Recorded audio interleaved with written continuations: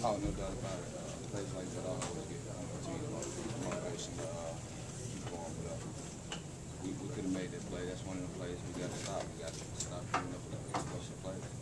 How tough is it each week? You go in, work hard, good week of practice, and then can't quite put it all together on the field on Sundays?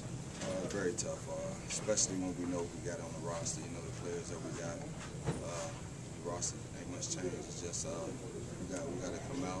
We got to play Falcon football. We got to do what we've been doing. Ain't nothing special. Is there pushing now when you fall behind and knowing what you have, knowing what you've worked on, what you have to do, and yet can't put it done? Do you feel guys pushing, maybe making mistakes possibly? No.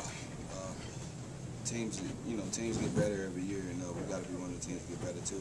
It's just teams, they making big plays. Like I said, the same plays we used to get last year. Things used to go our way. We're not going our way this year. What are they calling